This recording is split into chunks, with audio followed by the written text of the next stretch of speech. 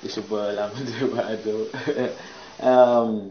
I came here, to say hello to my people and to come and apologize for what happened on the 1st of January 2016.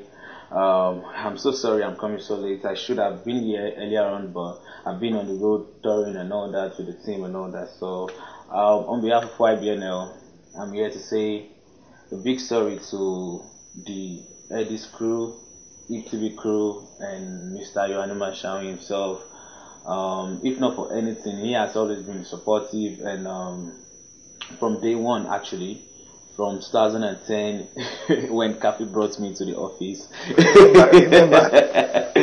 So he's more like my dad. He's like my dad in the industry. So I have to always find a way to come down here and apologize for everything that has happened, and I hope